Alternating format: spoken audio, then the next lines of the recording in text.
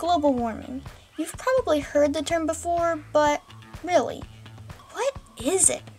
Well, according to NASA, global warming is the long-term heating of Earth's climate system observed since the pre-industrial period.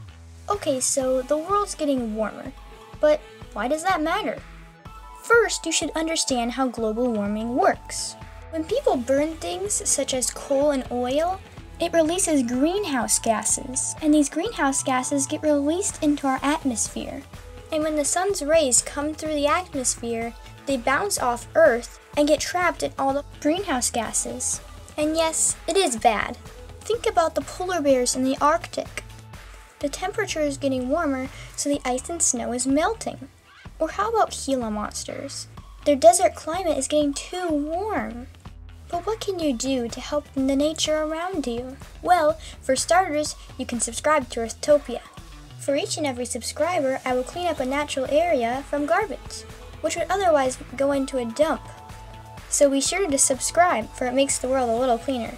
And hit that bell too, so you'll never miss another video where I give you tips and tricks to make the world a little cleaner.